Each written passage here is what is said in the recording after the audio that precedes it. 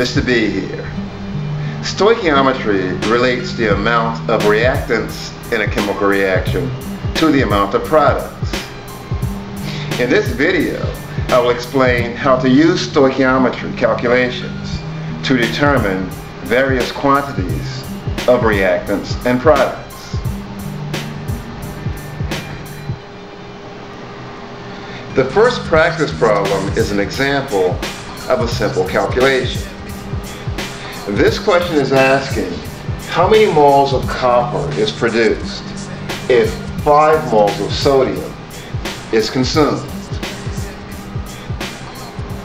In this particular case, we're already beginning with the balanced equation, where the molar ratio is 2:1 to 2:1. From the balanced equation, it is possible to create a fraction that relates the amount of sodium to the amount of copper.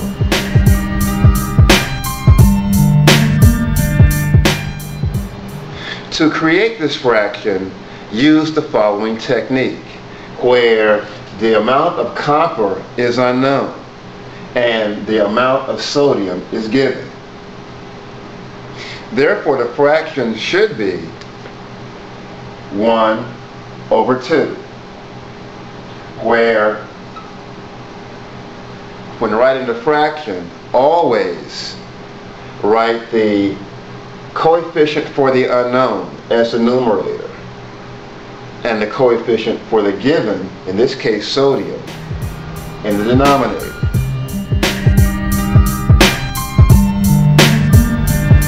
At this point, it's a simple matter of multiplying the fraction that was determined.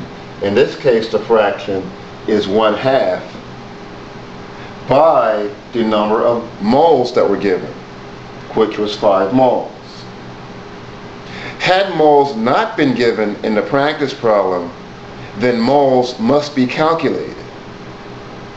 At any rate, simply multiply 5 moles times 1/2, and the amount of copper produced during this particular reaction will be 2.5 moles.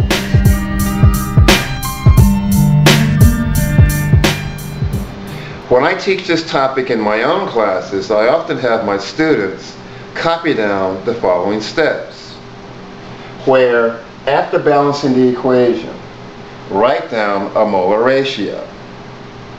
Of course, in this particular instance, the molar ratio would be 2:1 to 2:1. Then, from the practice problem, locate the unknown. In this case, we're asked how many moles of copper.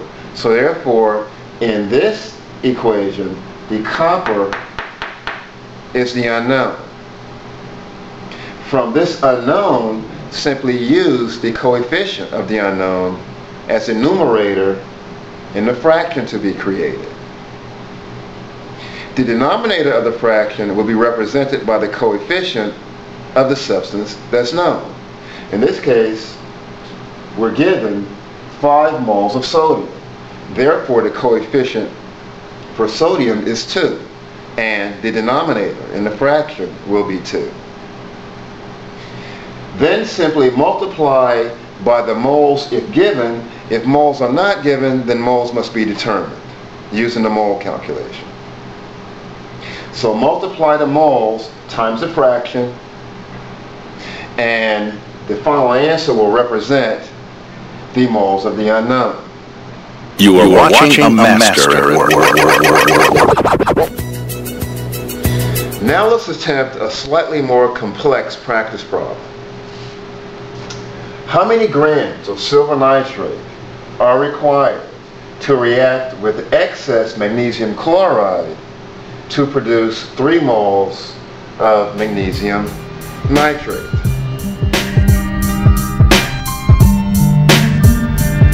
The first step in solving this practice problem is to write a balanced chemical equation, where silver nitrate reacts with magnesium chloride to produce magnesium nitrate and a precipitate of silver chloride.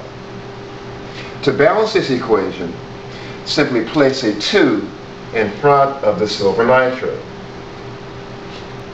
and a 2 in front of the silver chloride. The next step is to write a proper molar ratio.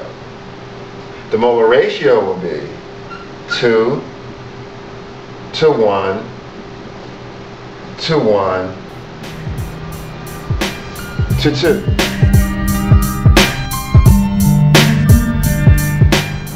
From the practice problem, the following information may be gleaned.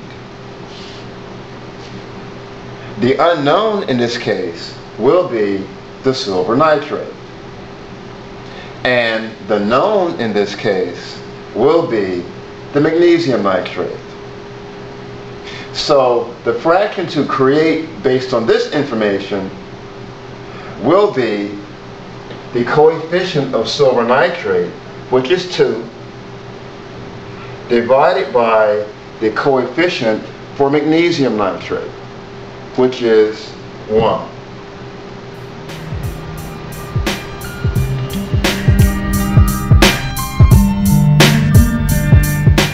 Now multiply the number of moles of magnesium nitrate that is given in the practice problem. 3 times the fraction 2 over 1, which will equal 6 moles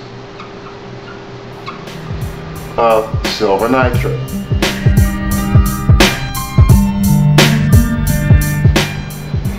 Finally, to determine the number of grams required, simply rearrange the mole calculation to find mass. In this case, the mass is equal to the number of moles times the molar mass of the compound. It was calculated that 6 moles of the compound was required, and the molar mass of the compound, the molar mass of silver nitrate, is 170 grams per mole. 170 times 6 equals 1,020 grams. So in order to produce 3 moles of magnesium nitrate, 1,020 grams of silver nitrate is required. You are watching a master at work. For a slightly more complex practice problem, consider the following. How many grams of water will be formed during the combustion of 150 grams of octane? The first step in solving this practice problem will be to write a balanced chemical equation, where 2 moles of octane reacts with 25 moles of oxygen gas to produce 16 moles of carbon dioxide and 18 moles of water vapor. The next step is to write the molar ratio. 2 to 25 to 16 to 18, where the molar ratio represents the coefficients in the balanced equation. At this point, we should return to the original practice problem and determine what is being given and what is unknown.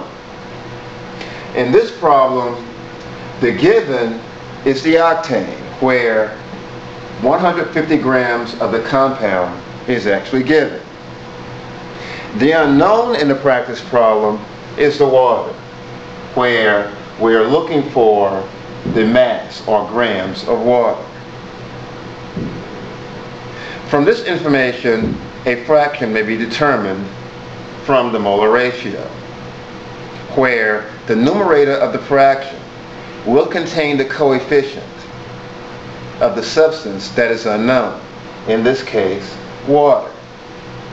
And the denominator in the fraction will contain the coefficient of the substance that is known, in this case, the octane. To write the fraction, simply write 18 over 2, which can be reduced to 9 over 1. The fraction is a function of a molar ratio. Therefore, before the calculation may be completed, we should find the number of moles of the octane. In the practice problem, we're given 150 grams of octane. Using the mole calculation, the number of moles may be easily determined simply by dividing 150 mass of octane, which is 114 grams per mole. In this case, the number of moles of octane are equal to 3.12 mole. Now that the number of moles of octane have been determined, we may now use the fraction to determine the number of moles of water produced. Simply multiply the number of moles of octane, 3.12 mole, times the fraction, which is 18/2 or 9/1. By doing so, we're now traveling across the arrow from the reactant side of the equation to the product side. 3.12 mole times 9 moles of water over 1 mole of octane is equal to 28.1 moles of water. After determining the moles of water, determining the mass of water is quite simple. If we use the mole calculation and solve for mass, we generate the following calculation, where mass is equal to 28.1 mole times 18 grams per mole, which is the molar mass of the water. Remember, in finding the mass of the water, do not use the 18 in front of the water in the balanced equation. That number has already been used in the fraction. 28.1 mole times 18 grams per mole will give a final value or answer of 505.8 grams of water. You are watching a master at work.